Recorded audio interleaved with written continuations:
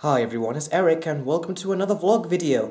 Today I am really quite excited as the new Star Trek Into Darkness movie has just been released. And it's not going to be released for those of you in the US yet until next week, which is about, so you're going to have to wait until about a week. But I think just recently we had to, also in the UK, had to wait about 2 weeks for, I think it was Evil Dead. Not as much of a big movie, I know, but I'm just saying generally, but week comparison. But yeah, I'm going to be watching the movie today, and as you can tell, typically I'm just going to be first giving you my impressions of what I thought of the previous movie in my house.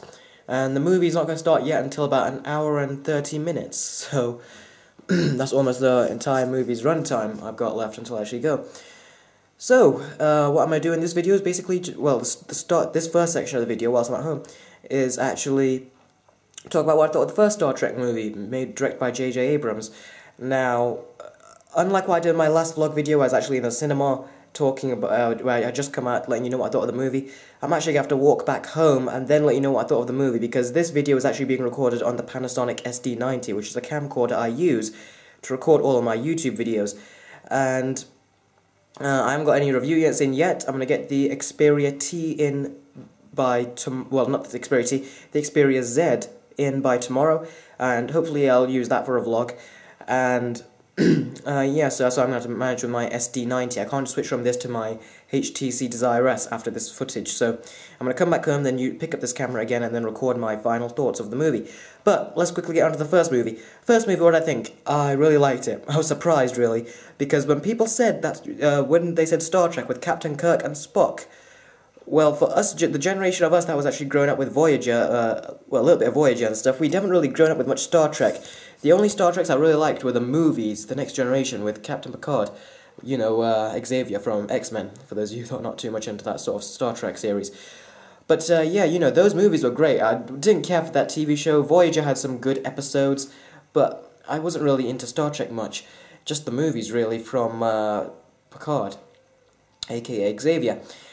But when this Star Trek movie hit, hit the scene, I was like, should I watch it in the cinema? I was like, no, I'll watch it for the sake of it. But I actually watched it. I loved it. Thing is, when you hear Star Trek, you're like, oh, Star Trek. Unless you grew up with it, the rest of us will be thinking, oh, Star Trek, you're kind of bored. I don't feel like putting it on. But this Star Trek was so good that literally, when I put it on, it's like, every time I watch it, it gets better and better. I loved everything about the movie. There was just a odd little bit of nitpicks, but the main problem is the villain. I did not like the villain in the movie. Yes, he did some cool stuff, like, you know, he destroyed Vulcan, the planet Vulcan, and he killed Kirk's dad and stuff. Yes, spoilers, but after all these years, I'm pretty sure you guys must have seen it if you're watching this vlog. But yeah, you know, that basically happened. He did some good villainy stuff, but at the end, he was just a stale villain. It's like, when I was actually watching him, I was bored. I wasn't like, okay, when are they going to show this villain again? You know, I really want to see more of him. Not at all. So, I wasn't keen on the villain, but JJ Abrams, if you watch the trailer, looks like he's really worked on that, because Sherlock Holmes himself is actually going to be the villain. And just by judging by the trailer, I am more rooting for him than I am for Spock and Kirk and the rest of them, because I've seen 6 episodes of the BBC Sherlock TV series, and each is an hour and a half, so it's like I've seen him in 6 movies, so I really am looking forward to watching him in this role, because seriously, you could recognise his voice, but he sounds very menacing and very sinister. So I'm going to stop the recording of this now, and I'm going to go watch the movie of Star Trek Into Darkness, then I'll come back home and then pick up the camera again and let you know my thoughts. Okay, so I am back from watching Star Trek Into Darkness, and before I do kick this off, I'm just going to say, I forgot to mention, I haven't trimmed this yet, and I'm going to do it. I've just been a bit lazy recently, so I promise next time I show up on camera that will be cleaned up. Anyway, on to my thoughts of Star Trek Into Darkness. Now, I saw it today, and by the advantage of seeing it today, apart from all the other days, is that today I'll get to see it on the biggest screen without 3D.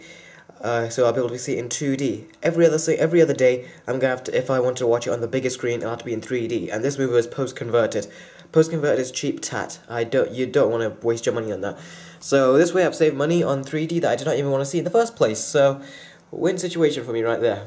Anyway, so when I went into the movie, it started off with very, very well. It was like a good opening scene. Good opening scene, very good opening scene, and it's after that the movie actually started slowing down. Now, this is where one of the problems actually lies. With the first Star Trek movie by JJ Abrams, yes, there is some slow parts for character development, but those slow parts, I could watch those over and over again. I could watch those along with the whole movie from start to finish. And I've already done that. I've watched that movie more times than I can count. And I could watch the start and everything over and over again. But this one, I can tell that if I was to watch this movie when it came out on Blu-ray, and if I was to watch it, I would probably most likely want to skip it when it slows down at a certain point. It's not like something that I feel like I'm going to have to constantly see. So, yeah, that means that replay or rewatchable value is lower on this one, because you're going to want to skip something, whereas on the other one you don't want to skip anything. And after that, when they did show Benedict Cumberbatch as the villain, it was much better. And as I've already seen the movie, my words will obviously be able to come out much better and stuff. But all the special effects, everything was great. Benedict Cumberbatch was a great villain. And I'm gonna tell you something straight. He actually seemed a lot like, to me at least, this is what Benedict Cumberbatch's Sherlock would be like if he was a villain, and if he had, worked out more. He would be this guy right here in Star Trek Into Darkness. That's what I really liked about it as well. It's like, for people like us that have seen Sherlock, it's like you immediately like his character as soon as you see him. It's not like you need development to see until you actually like him. You just like him immediately. For those that have not seen Benedict Cumberbatch in Sherlock, they'll obviously need that sort of character development on his side. But me personally, I was like into his character as soon as I saw him. And one thing I was worried about was in the trailer, it looked like you were voting for him. It's like, I'm voting for the bad guy. And it's like, who's Kirk? Who's Spock? Benedict Cumberbatch, Sherlock, he's the one that I've seen in about, is what seems like 6 movies, and I've seen Star Trek with Kirk and Spock and them lot, only in 1. So therefore, I'm more like on Sherlock's side. And he's got a decent reason as well, why he's the bad guy. But when you actually watch the movie, and when he starts doing things, first is on his side, but then about halfway through the movie, he does some really brutal stuff that I was like, I'm really liking Benedict Cumberbatch, but he is freaking me out. And what he actually did at one point, and I was watching it, like I said, in the cinema, on the biggest screen, and not only biggest screen, the loudest sort of audio system. And I'd say it's second in place with IMAX.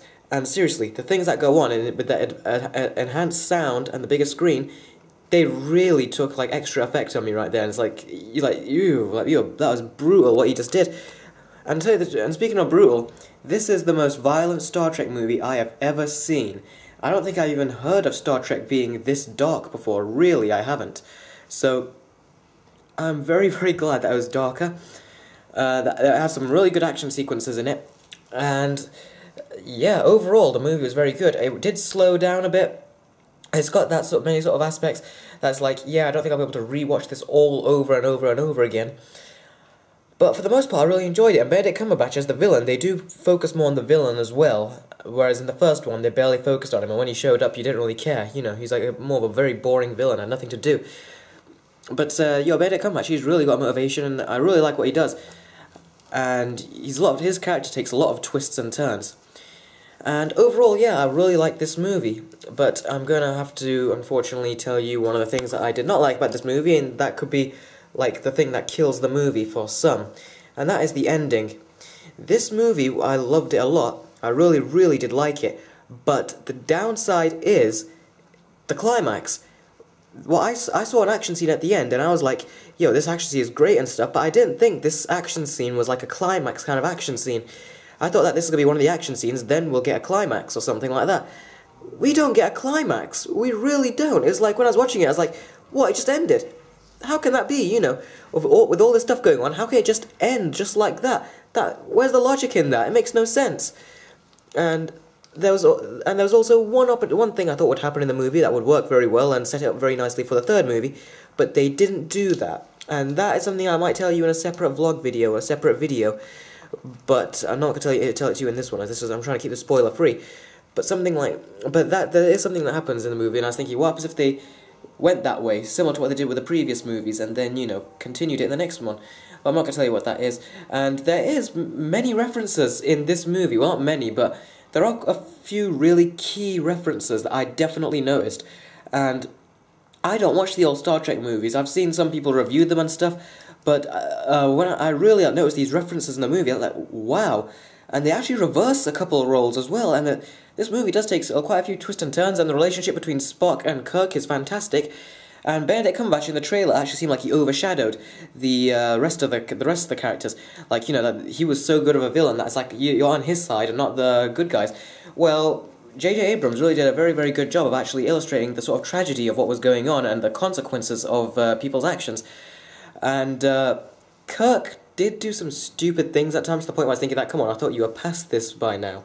But he actually still did some stupid things, which at some points made me hate his character at some points when I was supposed to like him. I did have quite a bit of hate for him as well, because he just didn't listen to the people giving him advice quite a lot of the times, which was something that really irritated me. But I'm getting off track. I'm getting off track here. Yeah, but basically, yeah, the stuff that was going on, it was tragic. Heck, I was even getting teary-eyed at one point. Literally, I did, and a couple of tears actually. Well, I think it was, yeah, about a couple of tears that came up from there, and one that came from here.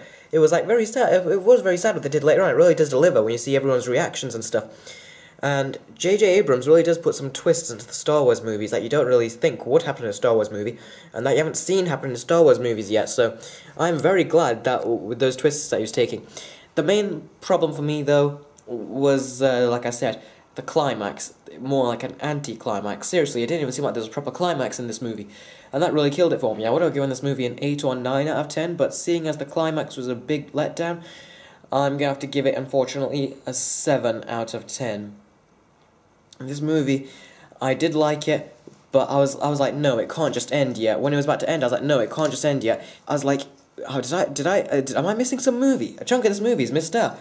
I was like, I paid full price for a ticket, and I expect a full movie. I think 2 hours for this film was actually quite, was like, a bit too short. They had to make about 15, 20, heck, even an extra 30 minutes long, and I would still be invested. I'd still watch it. And I'd be like, wow, this is amazing. It needed that extra time. It's because it did not have that extra time that it's lost points. And the first movie is still better because I can watch that movie over and over again. As I said, I've seen it more times than I can count, and I could still watch it again. Every time I watch it, I like it a little bit more. It was great.